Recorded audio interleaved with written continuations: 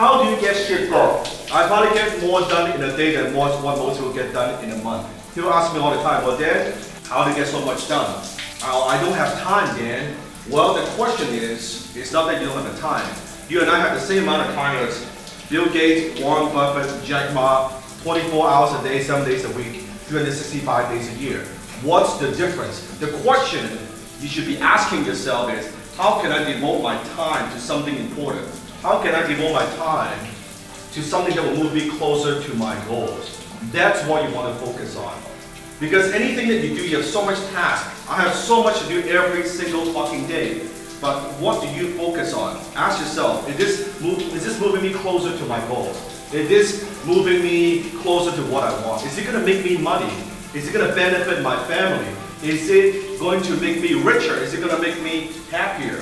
Sometimes I believe laziness or busyness is a form of laziness. People get so busy, they're like, oh, I'm so fucking busy, I'm doing so many things. But are you producing results?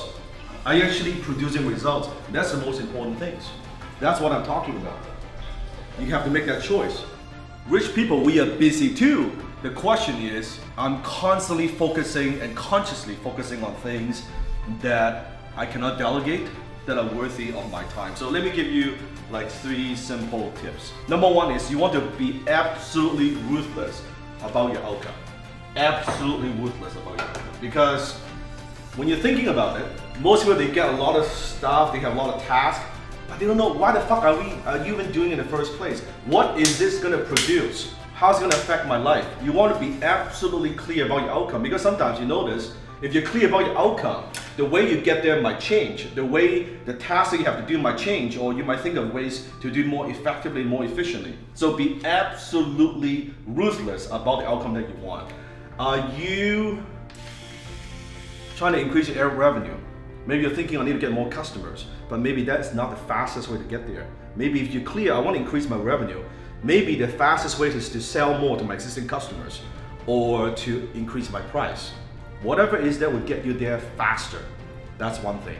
And the second thing I believe is you want to think about 6 things. 6 items that I want to accomplish every single day. 6 important things. Not 10, not 20 now. For you watching this, maybe you start with 1 or 2. Because most people don't even get one fucking important thing get done in a month. So 6 important things, big, major important items every single day. I planned it the night before. So today, I have 6 items that I want to cross off my list. You think about it, 6 items, 6 important items times 5, assuming you work 5 days a week. That's 120 important things every single month to accomplish that will move you closer to your goal. Third tip is don't keep everything in your head. Don't keep everything in your head, because when your mind is cluttered, you have no clarity. And without clarity, you don't have the ability to act, because clarity is power, and power is the ability to take action. So what you want to do is you want to get clarity. Pen and paper. Write everything out. Don't just keep it in your head. Write everything out. And then, if you want, you can use some kind of application from your smartphone. That's perfectly fine. I like paper and pen. That's the easiest. So don't keep everything in your head. And more importantly, you have heard of the saying, how do you eat an elephant?